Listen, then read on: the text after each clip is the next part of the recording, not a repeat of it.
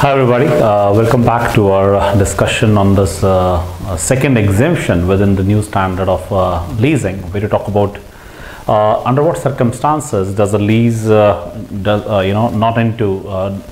the lease not go into the balance sheet in form of an asset and the corresponding lease liability. We say that a lessee may not apply the requirements of the standard to leases to which underlying asset is of low value. Okay, now there are a couple of things that we must talk about with respect to the low value part of it. We say that the low value of an asset in isolation per se, right? Something that we want to kind of talk about in the concluding remarks here. We'll discuss that in a minute. But precisely when I say low value, the focus of the standard is to look at the absolute value and not relative value.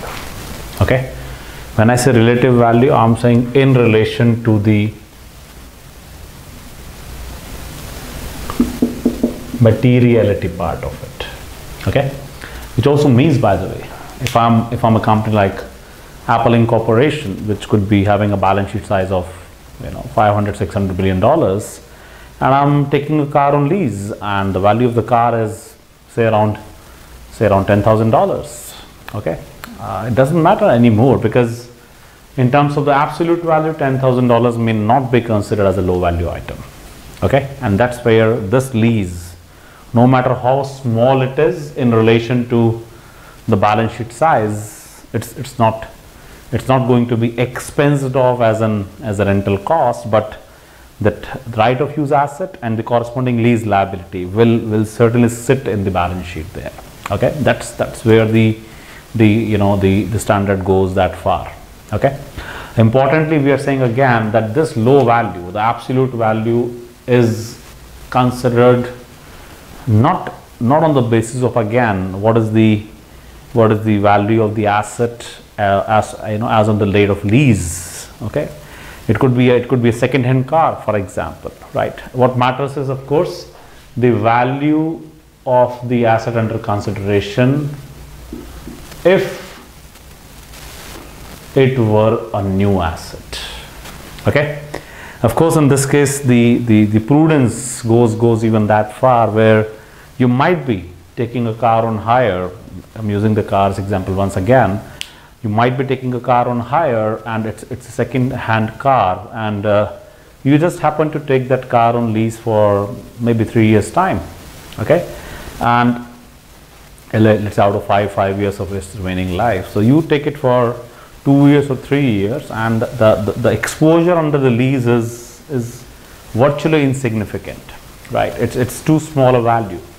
But again, the value of the car when it stood new, if it is not a low value asset, again this exemption is not available to the lessee, right? Which means that the entire leased asset, the right of use asset, and the corresponding lease liability sits in the balance sheet there and then. Cannot be avoided.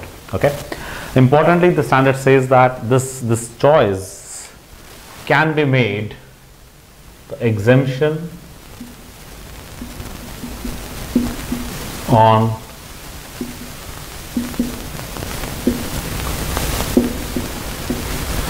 lease to lease basis can be made. Okay, which means that precisely, if I'm, for example, for the sake of a number, I'm saying that there could be very small items, or when I say small items, I intend to say low value items, like computers, furniture and fixture, right? Very specific items on which this exemption is virtually available, not otherwise to any other asset. So if these small items are taken on lease, then this exemption can be availed, and does not matter, considering this aspect of lease to lease basis, if I'm taking, let's say, 100,000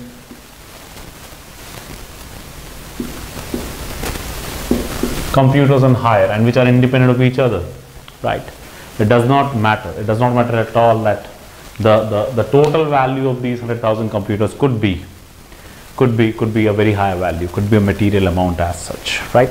So we look at from a lease to lease perspective, and that is where we go to the basis of conclusions, where we say that an underlying asset can be of a low value only if a lessee can benefit from the underlying assets on its own.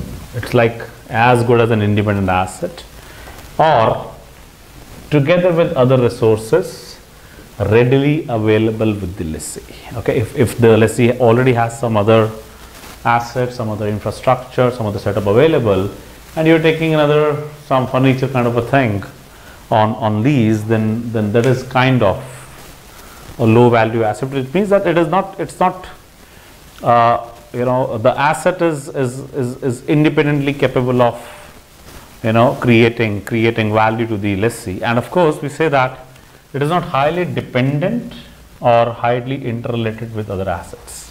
Okay, taking a computer on hire is one thing, taking a computer on lease is one thing, but if the computer has to be necessarily connected to a machine to run the entire machine for production facility, so essentially we're talking about the computer as a trigger device, as a software, for example. Okay, so in that case, that computer in itself is not an independent machine, but it is very much dependent or interrelated to that particular equipment to which it is connected. So that is where you need to assess that this exemption would be virtually available to very limited number of items for an entity, and accordingly this exemption under para 5B of the leasing standard could be a very restricted exemption for the purposes of accounting, right? So that's a brief discussion I wanted to do on the leases exemptions